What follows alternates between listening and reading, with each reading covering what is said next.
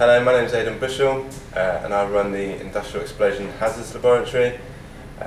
In this lab we deal with mainly dusts and powders, and what we do is a lot of small scale flammability, ignition sensitivity and explosivity testing. So we're going to show you some of the tests that we do. Before we begin testing, we first have to analyse the particle size distribution of a material. We do this via laser refraction, measuring initially samples in their as received state to assess whether milling or sieving is required, then again in a ground state if necessary. Another parameter we assess before we begin testing is the moisture content of the material. We can do so either using one of our balances that measures moisture by the way of weight loss, or the Carl Fisher titration method to measure specific water content. This is the Combustibility dust determination test, previously known as a Group AB classification. This test is performed to see whether a sample is capable of forming a flammable atmosphere when dispersed in air. If found to be positive, further sensitivity testing would be advised. This is a demonstration of 0.3 grams of aluminium powder.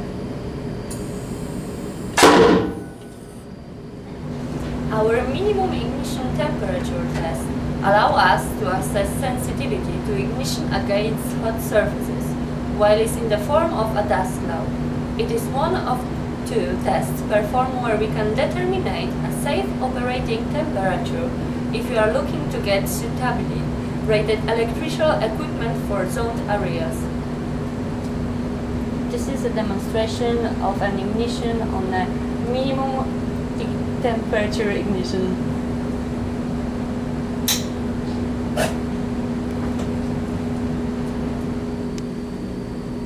Our layer ignition temperature test is the second test used in determining what rating electrical equipment should have within zoned areas. In this test, we assess the thermal stability of a material in the form of a layer. The lowest value of the two tests after applying a factor of safety is the final safe operating temperature. Here is a demonstration of a sample which ignites on the layer ignition temperature test.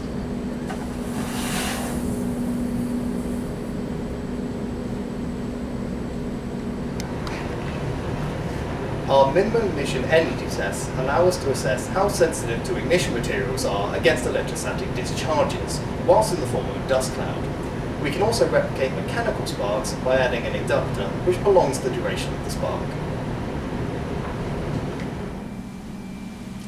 For our explosion severity test, we can determine the maximum pressure output and rate of pressure rise within our 20-litre sphere. From the rate of pressure rise, we can calculate the KST value of the material, which gives you your ST class.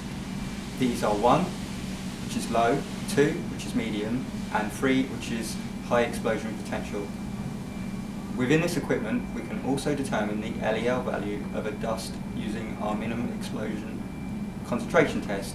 We can also manipulate the presence of oxygen and assess for the lowest concentration where ignition can occur. This is done using our limiting oxygen concentration test, and is useful if you are looking to blanket the atmosphere using an inert gas as a basis of safety.